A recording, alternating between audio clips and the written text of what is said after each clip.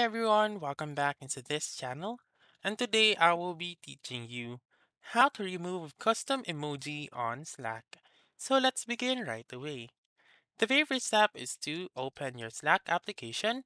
But if you don't have the Slack application, you may go to app.slack.com. Once you're here, simply sign in with your account, and once you have signed in, go to the workspace name found on the upper left corner, which is this one, and then go to Settings and Administration, and under the Settings section, click on Customize, and then the name of the workspace. So click on it, wait for it to load, and make sure that you are in the emoji section.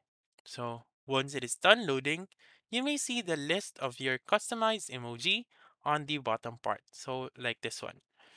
To remove, you just simply click on the um remove button or the X button right here on the rightmost part. Click on delete emoji, and then that's it. That's how you can remove emoji on Slack. So that's all for this video. Let me know in the comments section if this works out for you.